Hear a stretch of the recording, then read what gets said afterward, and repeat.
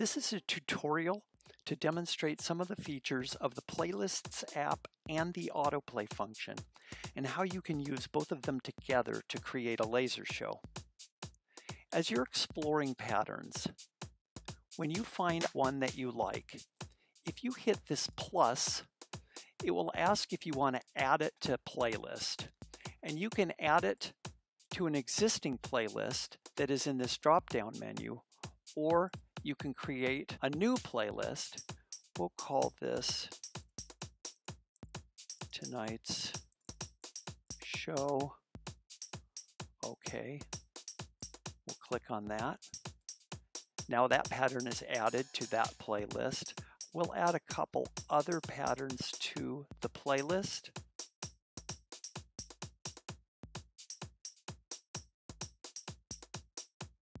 Okay, so now when we go to the playlists folder, you're going to see a few different things. Here is Tonight's Show, and when you click on that, these are the patterns that we just selected.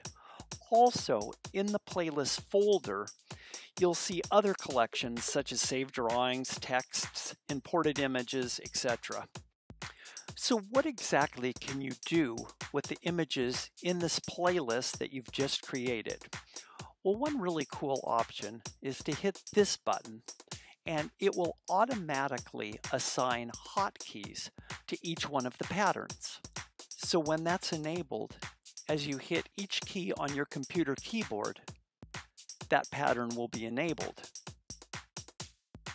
So you can instantly play a sequence of patterns in any order in real time by just using your computer keyboard.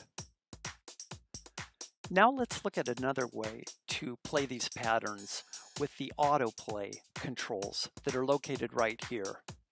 When you click this, you will see that these patterns are going to randomly cycle through, and the duration of each pattern is going to be 2 seconds. But you can change that.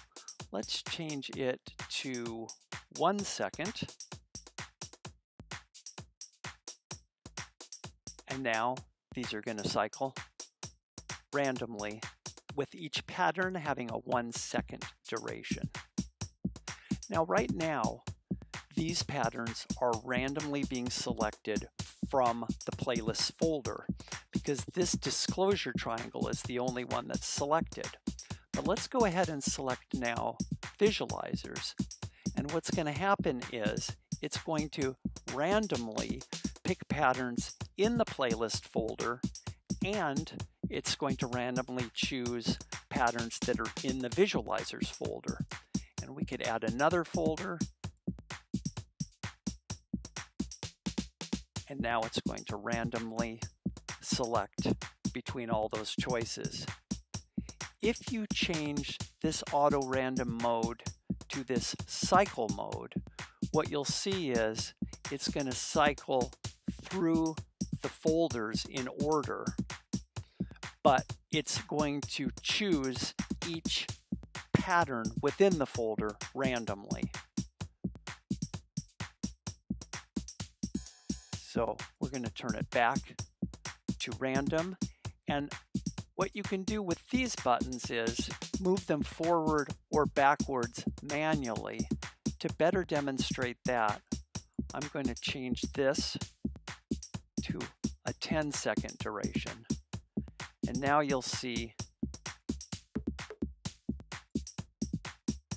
it's still going to pick the patterns randomly from each folder, but it'll do it only each time I click the next button or the previous button. And if I were to only pick the playlist folder, it would work the same way.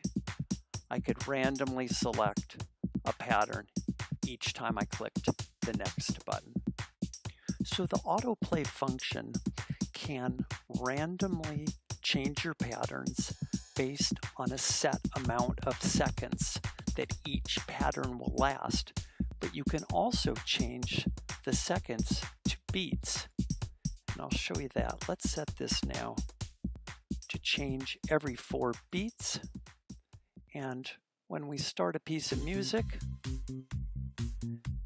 This is at 130 beats per minute, and so every 4 beats, the pattern is going to change. And just as before, we can add another folder.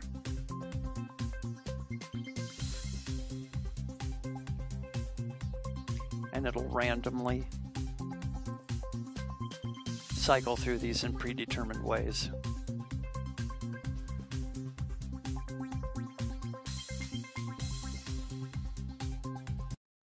So you can see it's a pretty easy way to set up an effective light show that syncs right to music.